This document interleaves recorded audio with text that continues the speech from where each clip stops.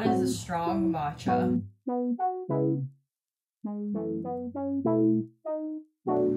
You cannot tell me that does not look like the best hojicha latte ever. Do you guys know what this box means? This is another luxury matcha. If you saw my review about the DREO matcha, this is from the same company, Sense of Matcha, but this is their Ikigai blend. And I don't know how much it is because their website is down, but this is another SS grade, 100% organic, pesticide-free matcha certified by Japan's foremost tea master. And this is very exclusive. Again, another exclusive luxury matcha. I mean, like, look at the packaging. So we're gonna try another expensive luxury matcha today, and I'm gonna let you guys know what I think. So this is the DREO one.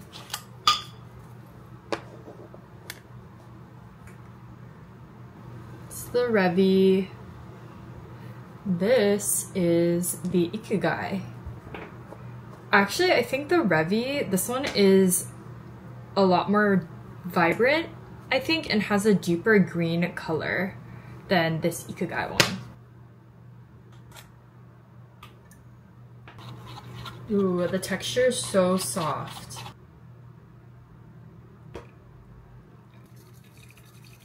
I'm gonna try this as a hojicha first. I'm just gonna put like a little ice cube in there to like cool it down. Whoa. That one, that is a strong matcha.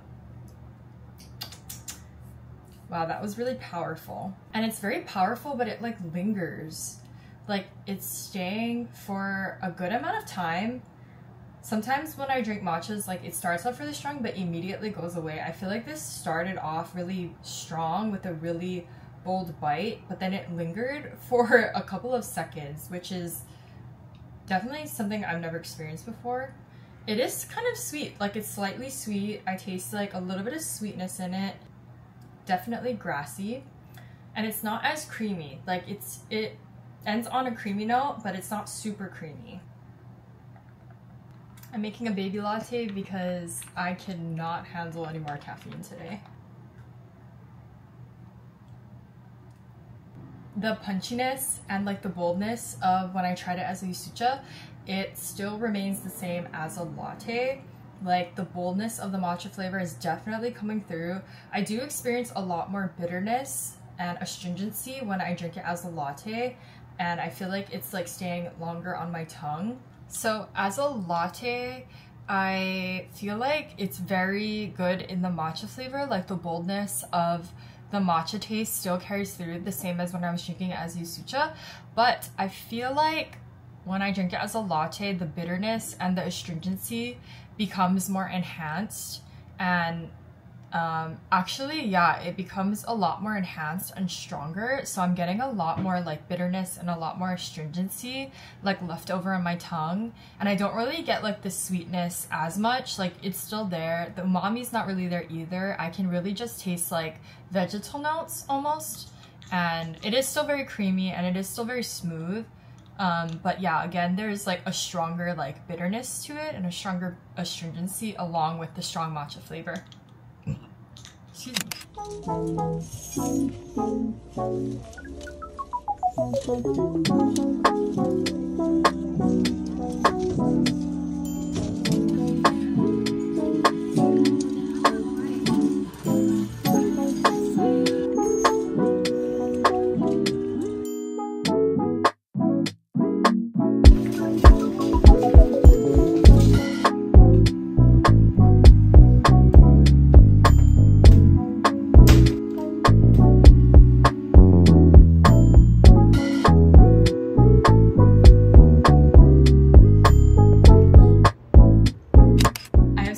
super excited to show you guys that I'm finally adding to my matcha bar here at home, and it is a milk frother, which I've been wanting for kind of a while now. I've been looking at different options, and thankfully DREO came in clutch with the timing, and they kindly sent me over their Barista Maker Milk Frother.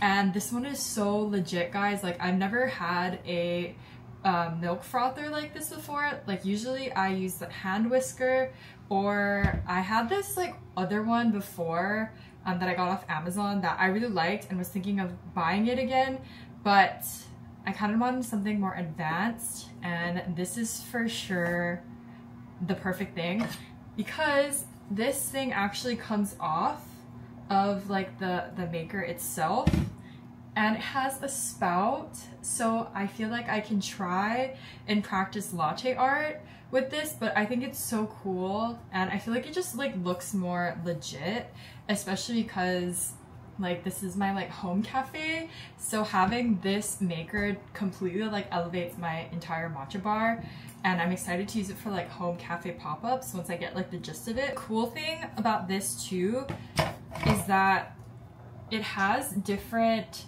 like milk options where you can select what type of milk you're using for it to froth, and then you can also do hot or cold foam, and it comes with 2 different types of blades. So you have like this normal one, which is like the one that you use with a hand electronic whisker, and then you have one that's more of like a windmill shaped blade, and that one's for like mixing drinks well together, like smooth, or not smoothies, like powders, like into the milk. So I think that's super cool. I've never had one that gave me 2 different type of blade options, and I just love that it has like the different milk alternative options. Like, you can be specific about what type of milk you want to be foamed, and you can do hot, cold. I think it's so cool, and I'm super excited to use this. We are gonna test this out right now. I'm gonna make a hojicha strawberry latte, and I want to make it like foamy and creamy, and I'm super excited to see how this works. So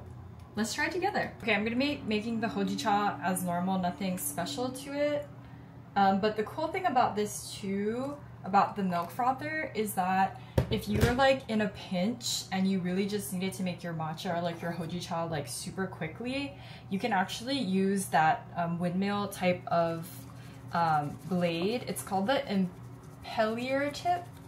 impeller tip, which is the more of like the thicker blade with the wings on it. You can actually use that one to mix your like hojicha powder or your matcha powder directly into it with the milk, which I think is so awesome, because like if you're really in a pinch and you don't have time to, you know, whisk and sift and use like hot water with your matcha, then you can just put it in there and it'll just do it for you, and you can get ready. You can like do other things that you have to do if you're like in a rush. So I think that's also really cool about this milk frother.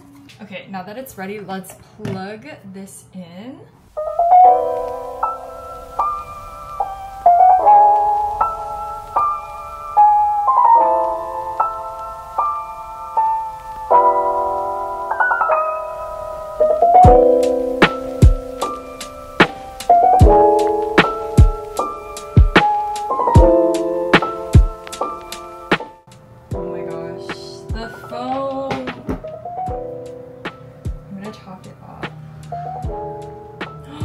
Look at that. Look at the foam on top. That looks delicious. You guys, look at how good this looks. It is so fluffy and so creamy. And I feel like it mixed the strawberry so well together. There's like a light pink like tint to the oat milk as well, but this looks so good. And the foam on top, you guys, look at that thick layer of foam. My electronic whisker could not do that. Can you hear that? Thank you again, DREO, for sending me this. It's amazing. I love it. Chef's kiss. I will leave the description for you guys if you want to buy it yourself, because yeah, amazing.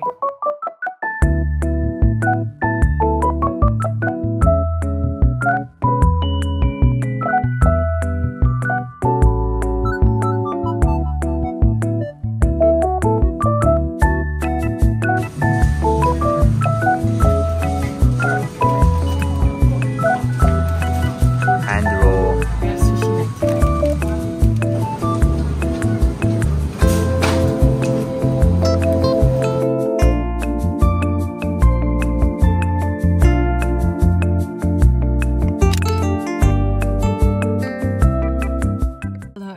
Hey, sorry for the bad lighting. I'm in a parking structure.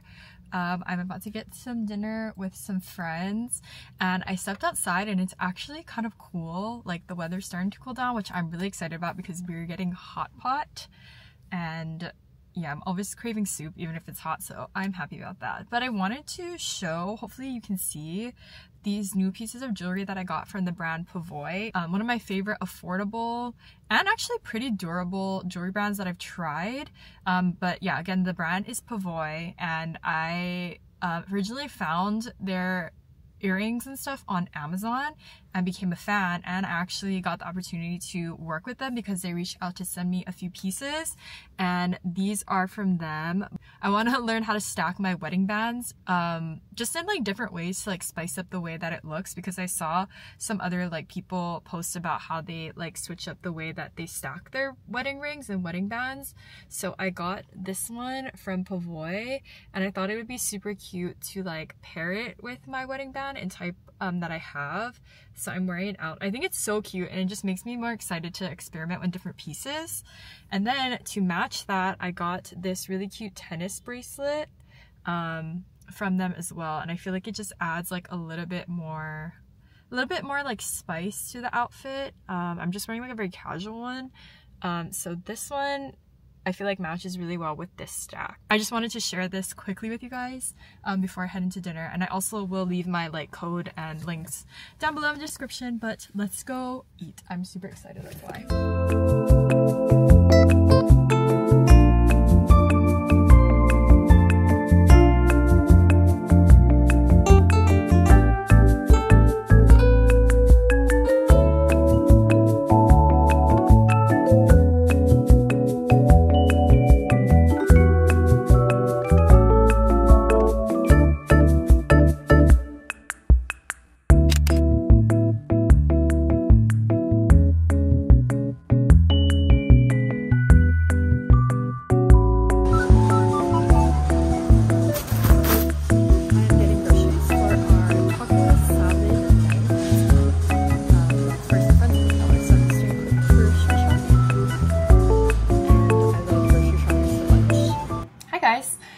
Today is Friday. As you just saw, I came back from going to a matcha shop with my friend, and we just did a little bit of work together and caught up, and then I picked up some groceries for a dinner that we're having this Saturday. And I came home and I looked in the drawer. To my surprise, my bananas are they're all brown, and I completely forgot that I bought bananas in the first place. So I'm gonna make banana bread, because what else can you do with bananas that are about to go bad? So I'm gonna make some banana bread. So yeah, I'm gonna make some banana bread, and I'm probably gonna add some like protein powder and chocolate chips. Oh, that sounds so good. Maybe like white chocolate chips and chocolate chips. So yeah, I'm gonna make that, but I also wanted to share with you guys, so some of you guys may follow me on Instagram, I don't know, but as of yesterday, I finally hit 30,000 followers, and this has actually been a goal of mine that I made for the end of the year to reach that number, but it is currently October, and I have 30,000 of you guys who love matcha and hojicha and just like home cafe stuff. But yeah, for any of you guys who do follow me on Instagram, thank you so much. Like, it seriously means so much to me how much you guys support and just like liking and engaging in my comments. Like, even here on YouTube, I really love like reading all of your comments and interacting with you guys, because I think it's so cool, you know, like just being able to bond like virtually over like the same interests of like matcha and like life and God and everything. So I'm just super grateful for the community on Instagram, on here, like on TikTok, on everything. So yeah, I'm just really excited, and I wanted to share that with you guys. And now I'm gonna make some banana bread because it is getting browner by the minute.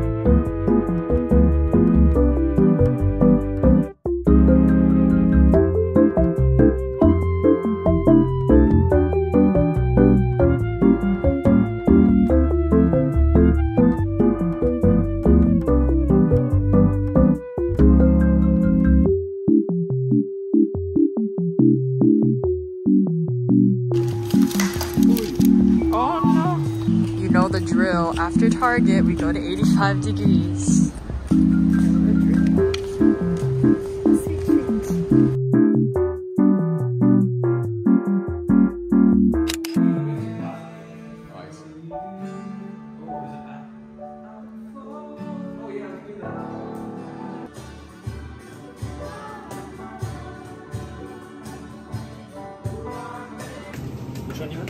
Hello everybody, we are gonna have some friends over in actually a little bit.